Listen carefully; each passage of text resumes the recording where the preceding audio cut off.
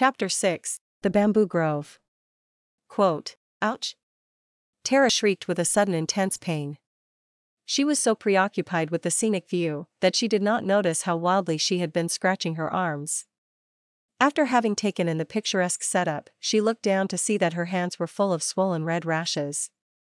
It took Tara 1 second to realize that it was the work of a pea-sized tiny brown scorpion, which was still sitting on her right arm.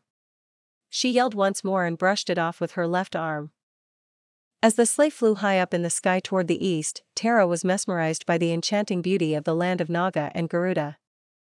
The vast expanse of snow-covered land stretched out before her like a pristine white lotus, pure and unsullied. The ever-flowing river underneath and the rolling mountain range clad in a snowy white suit brought forth a sense of peace and calm in her heart. The land of Naga was demarcated into 8 regions.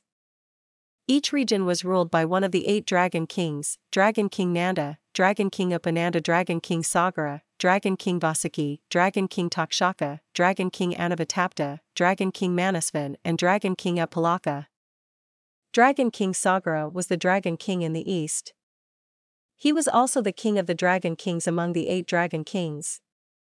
Bo decided to bring the dragon babies to the Dragon King Sagara of the east. The dragons were the guardians of the water bodies. Wherever there was water, they would act as dragon guardian spirits. All types of water bodies such as rains, rivers, streams, wells, lakes, waterfalls, ponds, and the oceans were their domain. As the sleigh continued to move from north to the east, the season changed from winter to spring. Although awestruck by this sudden change, Tara welcomed the refreshing air scented with the mild sweetness of roses, lilies, and peonies. Before they were about to enter the territory of the Dragon Palace in the east, the icy gray sky became darker in hue. Tara was slightly jolted in the sleigh by flashes of lightning and reverberating thunders. Torrential rain poured down like a maelstrom of avalanche, pummeling the flying sleighs mercilessly. "Hold on to the handrail and sit tight," Bo said as he struggled to maneuver the sleigh and lead the rest of the pack safely. Okay. Tara was terrified as the sleigh ride became incredibly bumpy. With the seatbelt fastened, she closed her eyes and held Coco tightly, bracing herself for the tough journey ahead. The jerky movements of the sleighs were no fun for the children either. The shrieking children felt dizzy and disoriented. Those with motion sickness succumbed to nausea and vomited. Fortunately, the inclement weather was temporary. Soon, sunlight pierced through the heavy clouds, casting its illuminating rays upon the sleighs. Having made it through the thunderstorm, they were about to arrive at the Dragon Palace. Every Dragon Palace had 3 levels: the sky, the land, and the ocean. Bo brought the children to the Dragon Palace of the East, located in the sky. The Dragon Palace was a gorgeous maroon and as gracefully floated on an enormous island of magnolia white clouds. It sported curving roofs and overhanging eaves, reminiscent of the imperial architecture in ancient China. Bo made his unicorn sleigh invisible and stopped it a little distance away, allowing the children to move on to the Dragon Palace. Once they arrived at the palace, Bo telepathically informed the guards to open the gate for the dragon babies. Surprised to see the lost dragon babies' arrival, the guards immediately guided the children into the palace.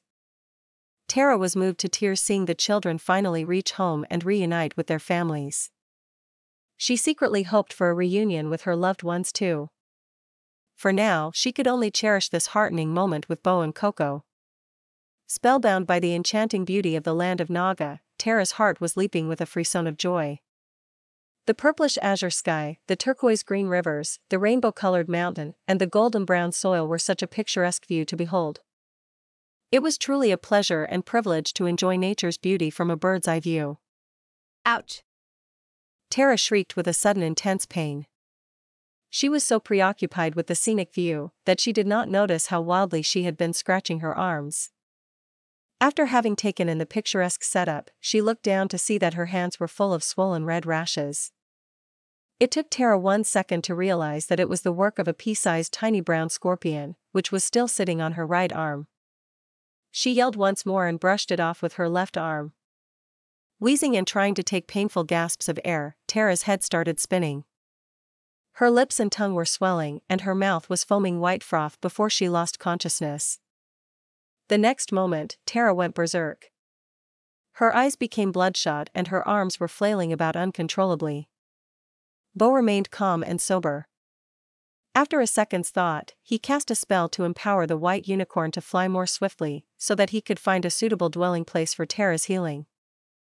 Then he placed one hand on her crown and another hand on her navel, uttering, Tayada bikanze maha bikanze radza samyugate svaha. May the medicine king of the lapis lazuli light heal Tara completely. An invisible force held Tara to the bench of the sleigh, stopping her uncontrolled flailing. Bo continued to channel the healing energy into Tara to facilitate the purging of the lethal toxins from her body. Within minutes, Tara spat out a clump of black gooey ooze. Many bruises still scattered across Tara's arms and legs even after most of the toxin had been eliminated from her body. There was an especially dark bruise in the middle of her forehead. The bruises were an indication that the poison had penetrated her brain and many of the internal organs. Even though her life was no longer at stake, it would take her quite some time to fully recover. It turned out that it was not just the scorpion that resulted in Tara's allergic reaction. Instead, it was the lethal combination of dog flea seated on Coco's outer skin, bites of the scorpion, and mosquito bites. The fleas were attracted to Tara's foul human odor when she hugged Coco, and they jumped over to her body. Coco was no longer its joyful self. Instead, it sat down quietly, knowing that Tara was ill and waiting for her to recover. The smooth ride ended suddenly when the white unicorn made an abrupt turn into a secluded place called the Nook of Naga. There was a dainty waterfall that flowed into the river, which eventually ended up in the ocean. The left side of the waterfall was taken over by a bamboo grove, while a mango grove spread across the right side. The sleigh landed on an empty space in the middle of the bamboo grove. Immediately, Bo transformed the sleigh into a quaint Japanese Zen hermitage. Tara was sleeping on the bench of the sleigh, which was transformed into a comfortable futon in the bedroom of Zen hermitage. On one corner, there was an ikebana under a hanging scroll with calligraphy. A delightful sandalwood scent wafted from the three-legged bronze incense burner in the other corner. The bedroom was separated from the rest of the hermitage by a translucent screen on a black lattice frame. A cast-iron kettle was suspended over a hearth in the middle of the living room, and Coco was lying nearby to keep itself warm. In another corner that was closer to the door, Bo was seated in meditation next to a bonsai. His meditation channeled the flowing energy force of the environment into Tara's body to promote her healing. Thank you for listening, and I hope you enjoy the novel. Tara Zenyora and the Seven-Jeweled Lighthouse is available for purchase on Amazon Kindle and Kobo. We have 2 more novels in the pipeline to form a trilogy, Tara Zenyora and the Pyramid of Cubane, as well as Tara Zenyora and the Lord of the Light Harvester. Do follow us on Facebook and Instagram, and subscribe to YouTube and Spotify to enjoy listening to the entire novel. Have fun and